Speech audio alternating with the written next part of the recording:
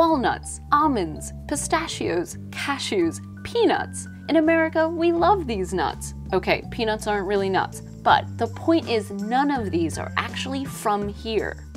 There's only one nut we can buy today that's native to this nation. It's the pecan. Wait, what? Wait, it's pecan. Pecan. Pecan. Pecan. Pecan? See, America's relationship with its native nut, it's complicated, right down to the pronunciation. Well, there's no better way of cracking this story than to find out, pecan, how does it grow?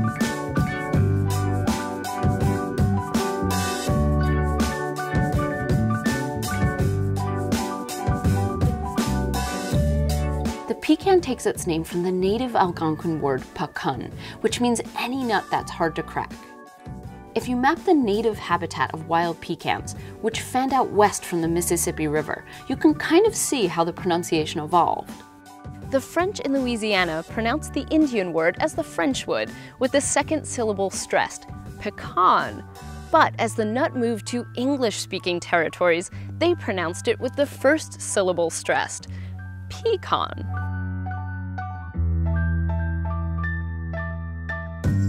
I've come to the epicenter of pecan world production, Georgia, the top producing state in the top producing nation, which is mind-blowing since pecans are not native to Georgia.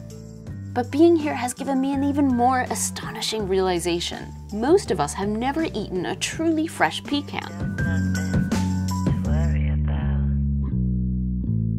If there's one person who knows pecans, it's Dr. Randy Hudson. His family's been farming them for over 150 years. In fact, they planted some of Georgia's first pecan trees, back when pecans were mostly used to feed hogs. We're talking about a super nutritional nut with more antioxidants than a same-sized serving of blueberries, once served to swine. Lucky pigs.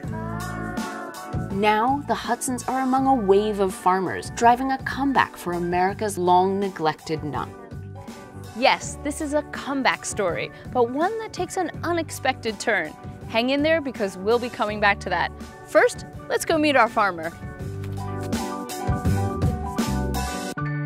Now, I have to admit, I didn't realize that there was more than one kind of pecan. Oh my Lord, there's hundreds, if not thousands. There is a difference between flavor and between texture. There are some varieties that are closer to one of the parents, which is hickory. Pecans are very high in very good oils. And a way that we demonstrate that is we take a little lighter and we light a pecan and Wow. there you go. How about that? It's like a candle. Now the pecan has, in proportion to other things that we might eat, a significantly higher level of energy, as evidenced by the flame that you see coming. You can't hardly take a grapefruit and burn it, Right. and for that matter, even take other nuts and be able to stand here and get that, get it to burn like that with that much energy for that length of time. So wait, so how do you open these? In the absence of nutcrackers, what you can do is just simply take two nuts, smash them together. All right, there you go, you did it. Just a little country learning. That was very satisfying. Yeah. Okay, so pecans come in a multitude of varieties, and it was this awesome natural diversity that stood as a huge challenge to farmers. Because even though pecans have been growing in North America for millennia, it was only around 170 years ago that people figured out how to grow the kinds they wanted. The nut we eat is actually the seed of one of these trees. That little thing can grow a tree over 100 feet tall, which, by the way, can live for centuries. But each nut is genetically unique. So if you've seen our episodes on apples or oranges, and of course you have, you'll know where I'm going with this. A Stewart pecan, for instance, won't grow a tree that bears Stewarts. It will be some other unpredictable variety. And since farmers only wanted to grow the biggest, tastiest varieties, they had to figure out a way to grow exactly the ones they wanted. There couldn't be a commercial pecan industry until they cracked this code. And the man who cracked it was a slave. We don't have his picture. We don't even know his last name, but we know he was called Antoine, and he was enslaved here on this Louisiana plantation called Oak Alley. We also know that he was a very talented horticulturist and the first person to successfully graft a pecan tree. That means he took a young branch from the variety he wanted and fused it to the trunk of another pecan tree so that it would grow the variety he wanted. Now, hop with me over to Philadelphia for a sec. Bit windier here. Okay, in 1876, pecans from Antoine's grafted trees came right here to the World's Fair. His superior nuts were exhibited alongside things like Alexander Graham Bell's new telephone and the Remington typewriter, becoming America's first popularized variety of pecans. And so the commercial pecan industry was born.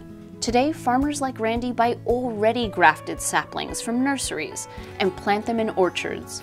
It takes 5 to 7 years for pecans to bear a significant harvest. The hope of that harvest begins in the spring, when the pecan trees flower. No, really, there are flowers there. They're just about the size of pencil erasers. These are female flowers. Each tree also grows male flowers, which shed pollen. The pollinated flowers transform into pecans that grow within green husks. In the autumn, these husks turn brown and peel back to reveal the finally mature nuts.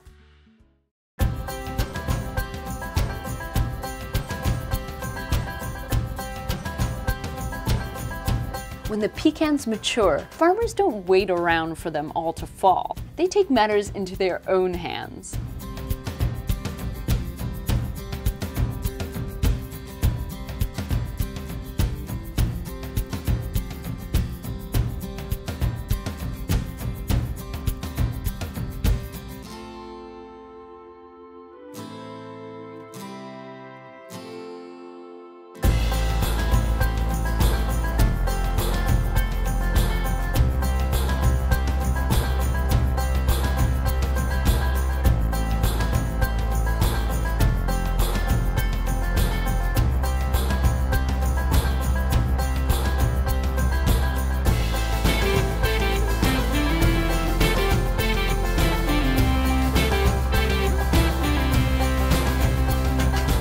The nuts lay in the orchard for 3 to 4 days to dry out.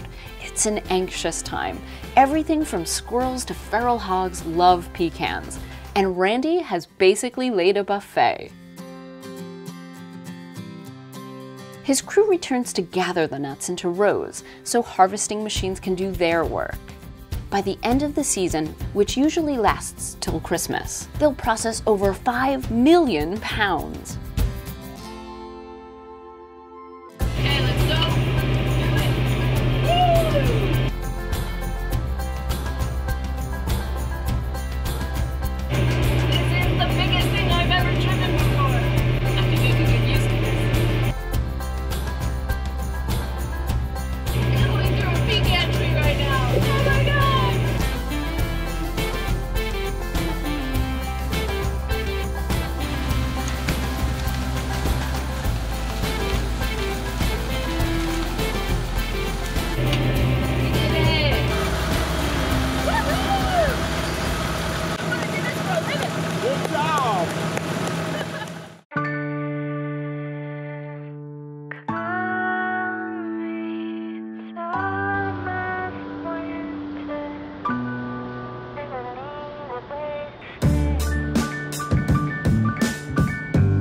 At the packing plant, good nuts are separated from sticks, leaves, and other debris. They'll finish drying to less than 5% moisture before being cleaned, sorted, sized, and packed.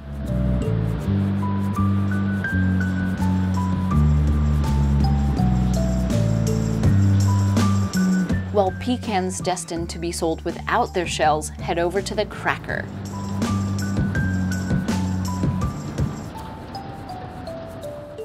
So there's one final crazy twist in our amazing story of America's nut. Tell me, how do you like to eat your pecans? In pecan pie during the holidays? Yeah? Well, that's part of the problem. Outside of Thanksgiving and Christmas, there's not yet a big demand for pecans in America. Crazy, right? It turns out that the biggest year-round fans of America's nut are The Chinese, and we can thank them for the rebirth of our pecan industry. See, for several decades, the American pecan market was in the doldrums. It's only recently that Randy packed his pecan bags for China, a country that hadn't even seen a pecan before the late 90s. But they loved hickory nuts, a nut in the same family as the pecan. So Randy and other farmers championed the pecan as China's next big thing. And they loved them. Now that the pecan is enjoying international fame, the US government is backing a huge domestic marketing push. And farmers like Randy hope you'll go nuts for pecans as you've done for almonds. Just think, pecan butter, pecan flour, pecan milk. You heard it here first.